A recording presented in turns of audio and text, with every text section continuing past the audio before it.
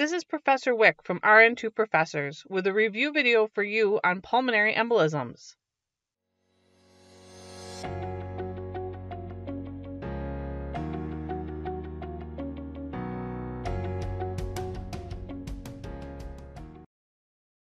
I'm going to review 5 questions on pulmonary embolisms. These questions focus on the different phases of the nursing process for patients with this condition.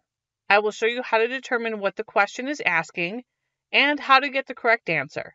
Then explain the rationale for the correct and incorrect answers to give you a deeper understanding. Let's review. Here's our first question.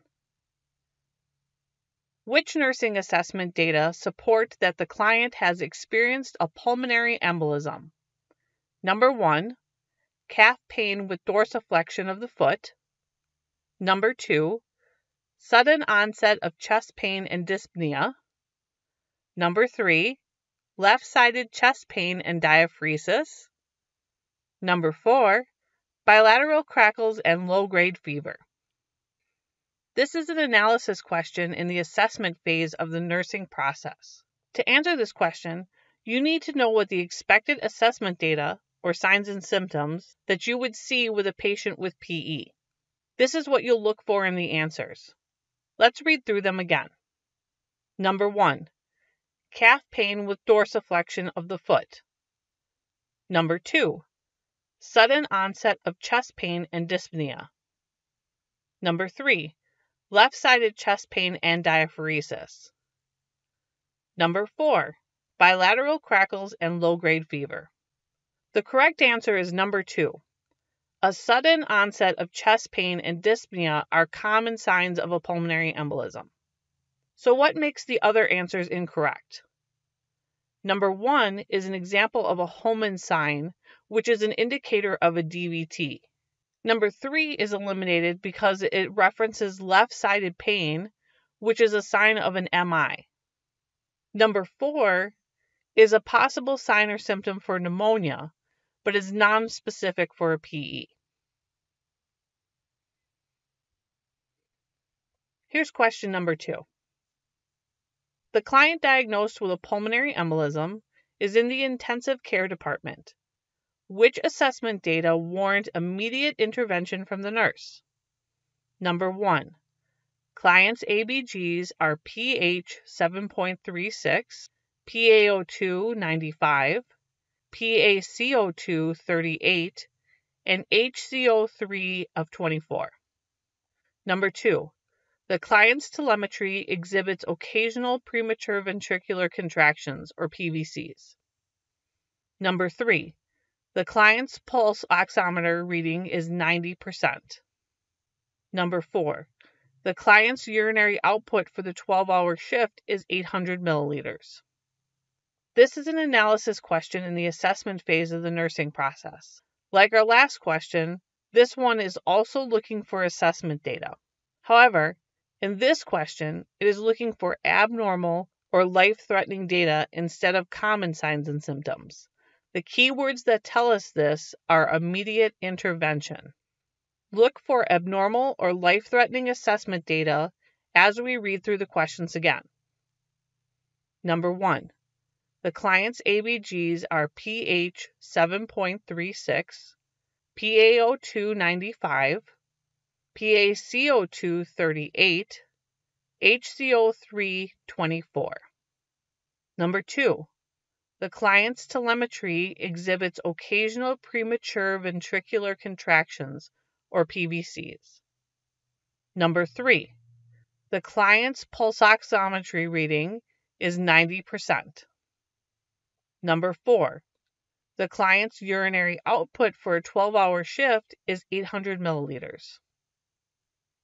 The correct answer is number 3. A normal pulse oximeter reading is 93 to 100%.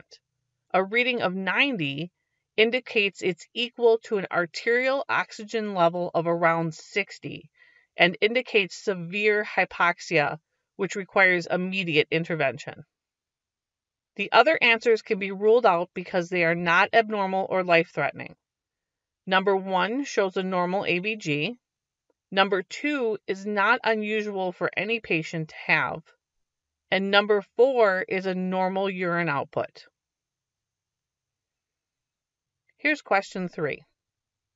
The nurse is preparing to administer the oral coagulant warfarin, or Coumadin, to a client who has a PT-PTT of 22 and 39 and an INR of 2.8.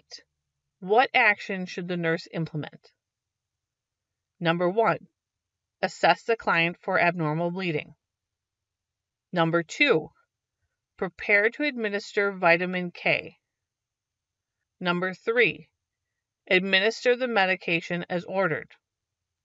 Number 4, notify the HCP to obtain an order to increase the dose. This is an application question in the implementation phase of the nursing process. Anticoagulation therapy is a mainstay for the treatment of pulmonary embolisms. To answer this question, you'll have to apply your knowledge of lab values. The answer to the question is based on what the lab values in the STEM are showing. Review the lab values and read through the questions again. Number 1, assess the client for abnormal bleeding. Number 2, prepare to administer vitamin K. Number 3, administer the medication as ordered. Number 4, notify the HCP to obtain an order to increase the dose. The correct answer is number 3. This is a therapeutic level. The nurse can administer the medication. Here's why the rest of the answers can be eliminated. Number 1 would not be expected in a patient with this INR.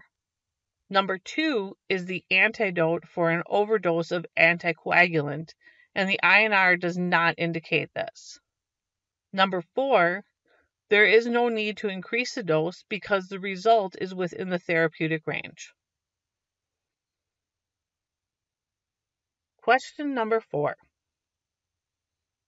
The nurse identified the client problem, decreased cardiac output, for the client diagnosed with a pulmonary embolus. Which intervention should be included in the plan of care? Number 1, monitor the client's arterial blood gases. Number 2, assess skin color and temperature.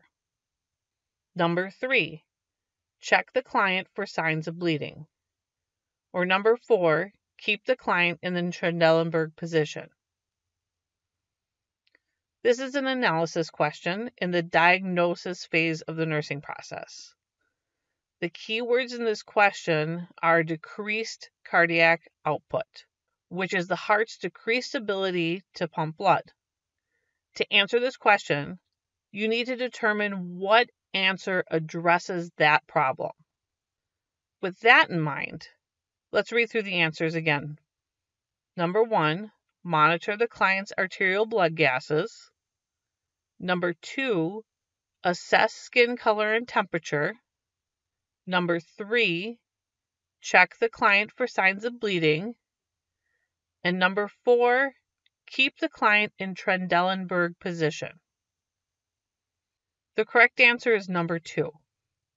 This assessment data monitors tissue perfusion, which evaluates for decreased cardiac output. Decreased blood in the extremities results in cyanosis and cold extremities. You can eliminate the other answers because number 1 is related to impaired gas exchange. Number 3 is for a patient with high risk of bleeding. And number 4 is contraindicated because this position would increase difficulty of breathing for the patient. Here's our final question. Which nursing interventions should the nurse implement for a client diagnosed with a pulmonary embolus who is undergoing thrombolytic therapy? Select all that apply. Number 1, keep protamine sulfate readily available. Number 2, avoid applying pressure to venipuncture sites. Number 3, assess for overt and covert signs of bleeding. Number 4, avoid invasive procedures and injections. And number 5, administer stool softeners as ordered. This is an application question in the implementation phase of the nursing process. This is also a select all that applies question. All interventions should address possible adverse reactions from the drug. As you read through the answers, determine if they fit the question. Look at them individually, do not group them together. Think of each one as a true or false. Number 1, keep protamine sulfate readily available. Number 2, avoid applying pressure to venipuncture sites. Number 3, assess for overt and covert signs of bleeding. Number 4, avoid invasive procedures and injections. Number 5, administer stool softeners as ordered. The correct answers are 1, 3, 4, and 5. Thrombolytic therapy is ordered to help dissolve the clot resulting in a PE. Therefore, all nursing interventions should address bleeding tendencies. Number 1 is the antidote used to reverse the effects of the anticoagulant. Number 3, all signs of bleeding should be assessed for. Number 4, invasive procedures increase the risk of bleeding. And number 5, stool softeners are used to prevent straining, which could cause bleeding from hemorrhoids. Number 2 is the only answer that we didn't pick, and that is because we would want to hold pressure on a venipuncture site. That's all for this review. Thank you for joining me today. If you like this video, check out the others in the series and click like, subscribe, and the bell to get notified for new videos that are posted.